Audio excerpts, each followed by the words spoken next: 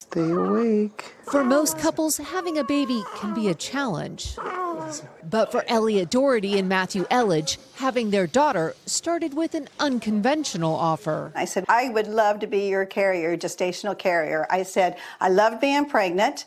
And I said, I think I'd be a good candidate. Of course, they laughed because they're thinking you're menopausal. But doctors said the 61-year-old grandmother was a perfect candidate to be a surrogate through IVF. I looked at my husband and I'm like, well, I guess we're going for a ride. We're going to go forward.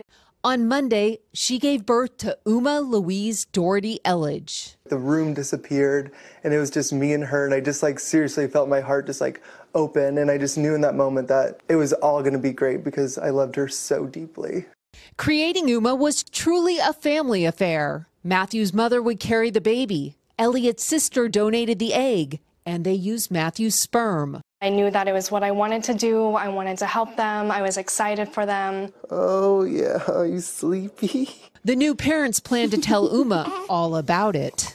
We'll answer every question totally honestly. Well, we're going to have to explain to her that some people have a mom and a dad, or some people weren't created by their grandma, but this is going to be just her normal. Family bonds that can't be broken. It was an act of creation, a really imaginative one. And for me, I think this is an origin story of poetry. Hey.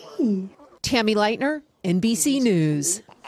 Hey, NBC News fans, thanks for checking out our YouTube channel. Subscribe by clicking on that button down here, and click on any of the videos over here to watch the latest interviews, show highlights, and digital exclusives. Thanks for watching.